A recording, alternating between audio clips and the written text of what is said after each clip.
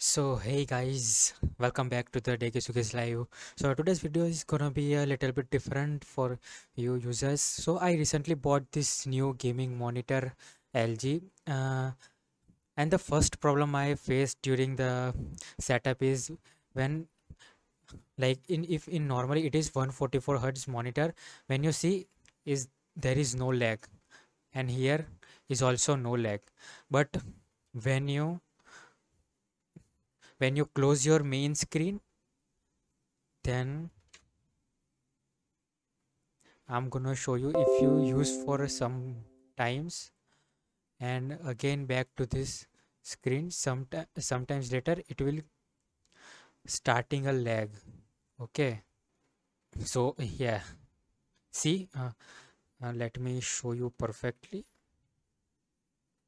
uh, I don't know guys, sorry for the video quality because I am recording from my phone, and so you guys can understand the difference. That's why I'm recording it is in 1080p 60 fps, so you guys can better get a view. You guys can see the lag I am having. So guys, so first of all you have to do nothing. I am recording my screen, so you can uh, I will also attach the my recorded screen. So firstly you have to go to the device manager, then after going to the device manager, go to the display adapters. The first one is Intel UHD graphics, and the second one is NVIDIA GeForce GTX 1660. That was my graphics card, and the our HDMI port is connected to the this NVIDIA graphics card. This Intel UHD graphics card is our laptop's main display. So here it is my laptop's display. So what we have to do is we have to disable the device. Uh, this will temporarily disable our laptop screen and make this secondary display our main display. So here I am going to disable it. Click on yes. So yeah guys, here you can see the difference, and this becomes my new screen.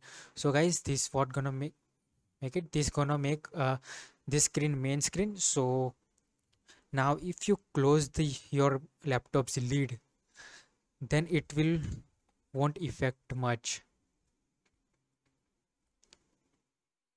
See, there is no lag between the screens. See, let me show you. See guys, there is no lag now.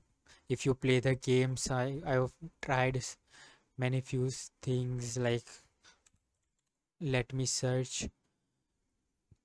See the scrolling, the scrolling is also very smooth, but while if you are in the normal position, it is not so smooth.